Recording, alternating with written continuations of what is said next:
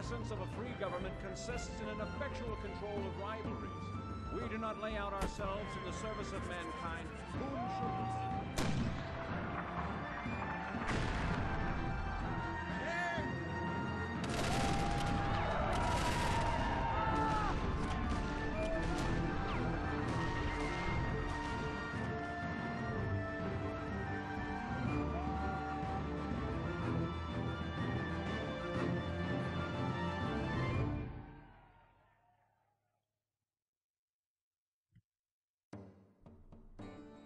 Well, that was interesting.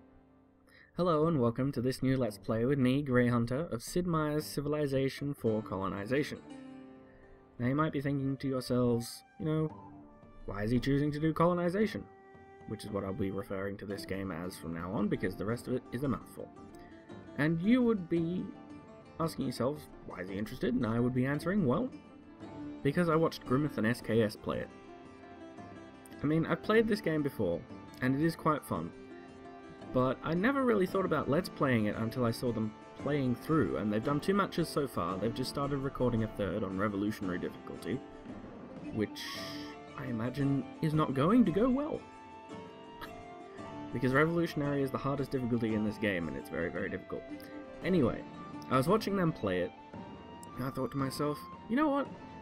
I love this game, why not? Why not? And I had a look around for Let's Plays of it, and there were a few in German. There's one in French too, of all things. But I didn't really find any that were really good in English. I mean, Mr. British Gamer's version of it was very good. I'll grant him that. But, I don't know. I never really saw anybody playing with my sort of playstyle. So I figured, you know what? Grey Hunter's going to do a goddamn LP of it, because he's going to show you how he does things. And just as a disclaimer, this game is actually fairly difficult, and it's entirely possible that you will lose to the King's Royal Expeditionary Force. If you guys have watched Grimmeth and SKS playing it, you'll know SKS got ruffle stomped by his king. So, yeah, it's entirely possible we'll lose. That's just a disclaimer at the beginning, because we'll be playing on Conquistador, which is basically in the middle. It's not normal, it's hard, but this game is, like, hard anyway, so just as a disclaimer there, so you guys don't go, oh no, noob, learn to play. Not that I think you would. I know you love me. I love you all too. So let's get to it. Let's go. Single player. We're going to be playing a custom game, and I'm using a map script for this called Fairweather. I'll link the guy who made it in the description, but it's so good. It is very, very good. If you like me and you like big maps, and I cannot lie, you other brothers can't deny, yeah, okay. If you like big maps like I do, this is the map script for you. The maps in this game are fairly good, but I just love to have all that space to sort of build up in and, expand through. And I don't like having to directly compete with the Europeans. I mean, a bit of competition is fine, but if we're competing over the exact same area, that just, I don't know, I don't like that style of gameplay. So we're not going to be doing that. We're going to be playing with Europe and independence on, none of this time bullshit, because if you have time on, all you have to do is not annoy the king, pretty much. If you have the highest score at the end, and you can get scores by getting founding fathers, and by getting more settlements, and keeping your tax rate low, if you have the highest score at the end of time, you just win. And I think that's a pansy way to play this game, just FYI. So we're going to be playing it the Patrick Henry style. Give me liberty or give me death. So we must declare independence. At a certain point, you cannot not declare independence, but you can lose, so that'll be fun. Don't need any of those. We'll be playing with a huge map. It'll be temperate and low sea level, and we'll be playing on epic speed because I feel that 300 turns is just not quite enough to get everything ready for the revolution. It doesn't really make it longer than 300 turns, but it feels like it gives you longer than 300. Like, it's hard to explain. You'll see when we play the game, if you haven't played Civilization 4 before. But yeah. Also, on that note, despite the name Civilization 4 in the game name, it doesn't actually require Civilization 4 to play, so you can purchase Colonization as a standalone game on Steam, which is quite nice. Now we're going to be playing as New England, and we'll be playing as John Adams. Not George Washington, because George Washington's bonus is kind of shit. All it does is it means you need half as many guns to arm your soldiers, and if you're playing to win independence, at the end of the game, you should be producing enough guns that does not matter. So I'm going to go with John Adams, and the reason I'm going with John Adams is because he's libertarian, and libertarians give plus 25% to Liberty Bell production, which is brilliant, because as New England, your bonus is tolerance, which means you need less crosses, which is how you get immigration, and we'll explain that when we get into the game. You need less crosses to attract new immigrants, but the more immigrants you have, the more Liberty Bells you need, so John Adams, given plus 25% to Liberty Bell production, is massive. Because if you have large settlements, you need more. You might not get all the founding fathers you need to make all those Liberty Bells, so that's very handy. Because we're playing on a huge map, the other 3 European powers will be with us, so that's the French, who are kind of, they're alright. If you'd like to live with the natives and pretty much excel at doing that, they're okay.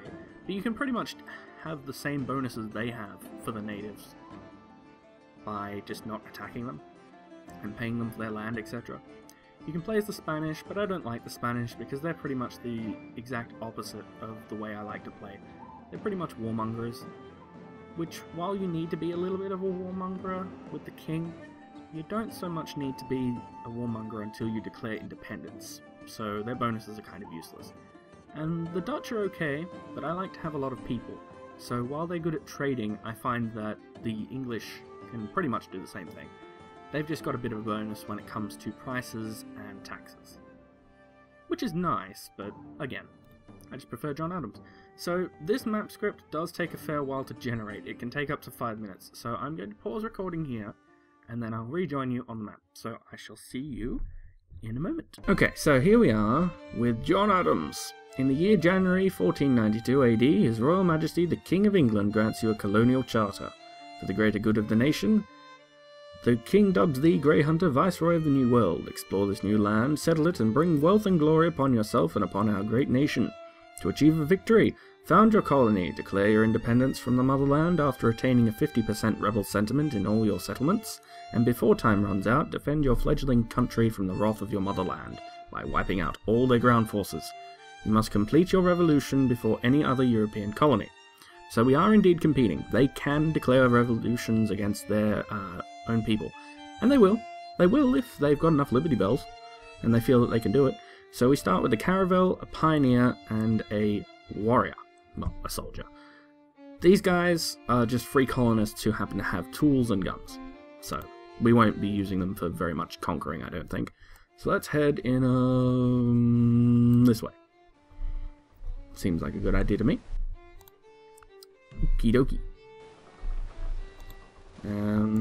Let's go straight ahead. Oh, hello.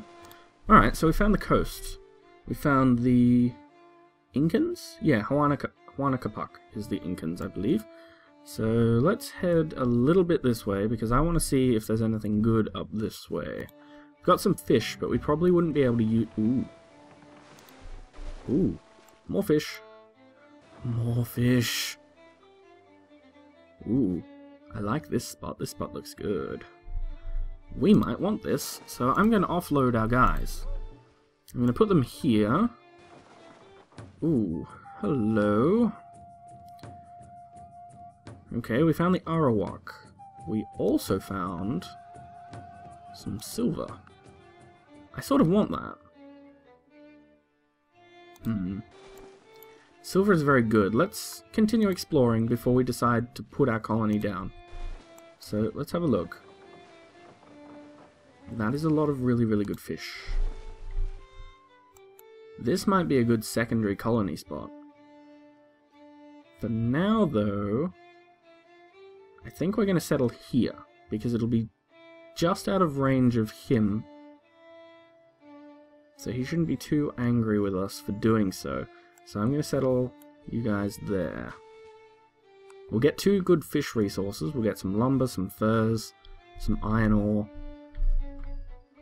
And I don't know what's here. It might be more water, but I guess we'll have a look and find out.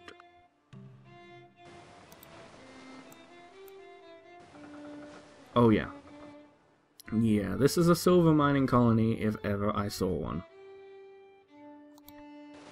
That looks like a good spot to settle. Okay, let's end turn again. So what would we get? We would get... You can only work the 9 tiles around your... well, the 8 tiles, because the 9th one is your settlement. But you can only work those tiles around your settlement. So we get some lumber, some furs.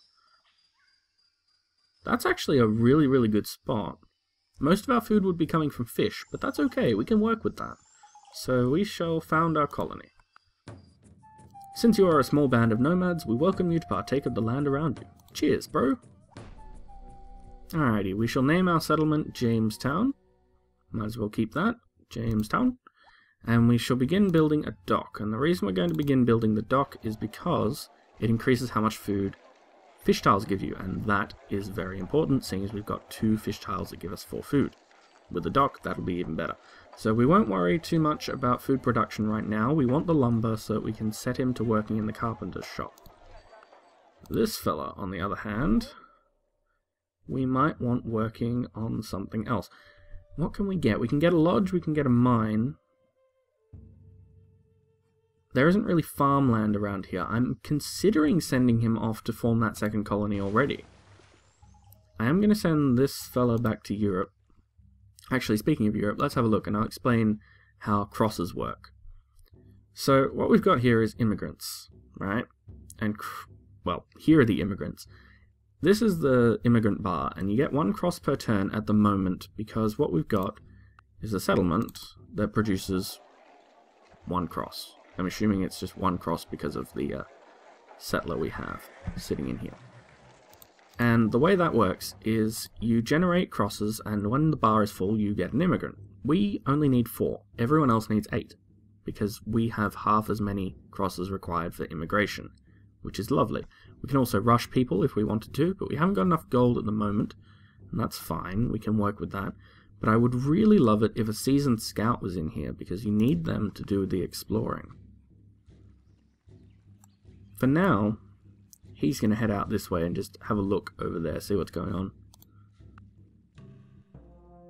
I am tired, deliver 20 gold and kiss my ring, and let me rest. King of England. No, we already pay taxes. Shh. Oh. Yes? Oh my. This could be good.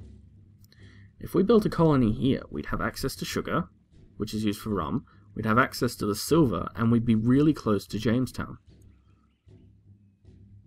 We might still use this, but we'd probably then use it as a tool-making, gun-making community instead.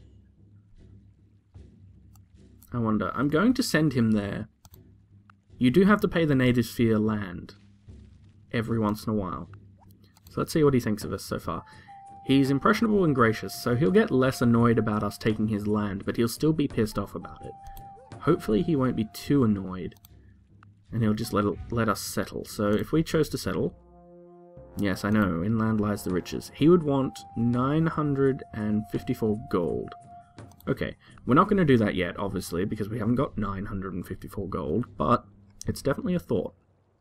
So for now, I think I'm just going to send him back, and he can work on the dock, and we'll go from there. But that looks like a really good spot to settle. It's got a bit of everything, and again, we've got iron ore as well, so we can produce tools if we need to. And then from tools, we can produce guns.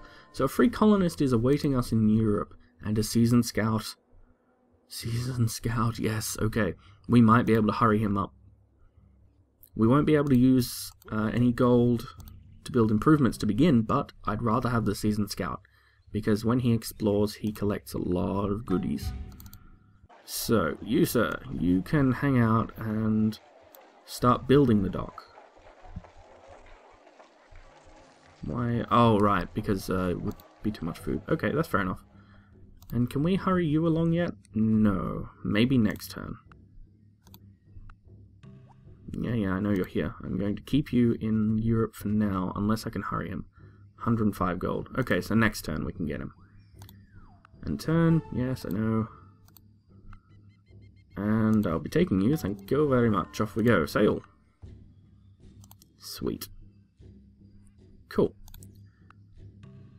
So Jamestown is not doing so fantastically on the food situation, but that's because we still haven't built the dock. Once we've got the dock, we'll be able to pump out food fairly quickly. And hopefully, because when you go to visit the natives, they will be able to teach you things. So hopefully one of these guys will be an expert fisherman. If not, we might have to purchase one from home. But that's okay. So you're on starvation. Well, keep doing that then. Stop being stupid. Yeah, turn off citizen automation. I don't want it. Leave me alone, game. I know what I'm doing. Alright, and our ship is back, so that's perfect. We'll probably get the Pioneer out to begin building things after our scout goes and visits people. Although, we could probably use... Oh, hello, Huanaca Park. He is prosperous and a mentor, so he's going to be fairly lenient towards us as well, so long as we don't do anything stupid and piss him off. But believe me, I do not want to do something stupid and piss him off. So you two get out there. Can we send anything back? We can. Ore won't get us very much, but some gold is better than no gold, so I'm happy with that. You, sir, you are going to go visit Atabay. And apologies in advance to anyone who actually knows how to say these things, because I don't. So he's going to Atabay. The dock will be built in a minute, so you, sir, can work on Liberty Bells. At least for now. So, for now, I would like to get a warehouse. This should still be growing. Yep. So we've got a lot of food. Swell, and I would like you to talk to the chief, but we'll have to wait a turn. Hello. You are learned in the ways of expert ore miner. We're in need of horses. Please give these beads worth 2,508 gold to your chief as a token of our friendship. Not the worst thing in the world. But you can just go exploring. So what we got is a treasure. You can only transport them by galleon, but, as the tooltip says, your king can transport it for you. He'll just take a 50% commission. Which, all in all, isn't the worst thing in the world for him to do. He's not too bad when it comes to that. The Incans gave us a gift. Yay! I like gifts. Who's up next? Oh, we got a firebrand preacher. Sweet. I didn't even notice that. It probably just happened this turn. Okay, so we might sell him the treasure, because that'll give us enough gold to go and then form this second colony, and then we can start mining silver. And after we've got a wagon train, we can take the silver from here to here, and so forth, so on. So, let's see. How do you feel about us still? You're still not annoyed. Still fairly pleased with us, all things considered. Which is nice, and the king should be popping up with a message in a minute. No? Alright, well, I'll preempt him. Yes, you may indeed offer your galleons. I would be happy to pay your fee. God save the king. Now, he probably will want some of that money back at some point, but that's okay. We can tell him to sod off. You're doing okay. We'll have to wait until we get the firebrand preacher in, because I want the firebrand preacher to replace the guy doing Liberty Bells. The king will probably grow alarmed in a minute, though, about our rebel sentiment. So we'll sell that, get some more gold, sweetness. Who do we want? Is there anybody here that we want? Not really. We could get a silver miner, but that would cost a lot, and we want the money so that we can form that second settlement. So we'll just send him back. That works for me, and turn. Cigars and rum are no longer as worth it as they used to be. That's fine. And you've discovered ancient treasure. Excellent. You are giving me beads worth 1,254 gold. Not bad, not bad at all. You guys can hang out over there in Jamestown. And you are returned, excellent. Take you 3 turns to get there, but that's okay. 3 turns is not the end of the world. Borders of Jamestown have expanded. That might annoy him, because he gets a little bit... All the Indians get a little bit irritated once your Liberty Bell production, which is what culture is in this game, builds up and expands your borders. If you do that, they get a little bit miffed, mainly because, you know, you're stealing their land. You would like to give me No, I don't need 620 gold at the moment. We'll stockpile this. We'll be stockpiling more valuable treasures for us, and we'll send them back when we feel like it. So you can take over that job. You can hang out here. Yes, be a colonist. You can also be a missionary if you want to. You can get converted natives, but for now we don't really need that, and we'll sell that fur.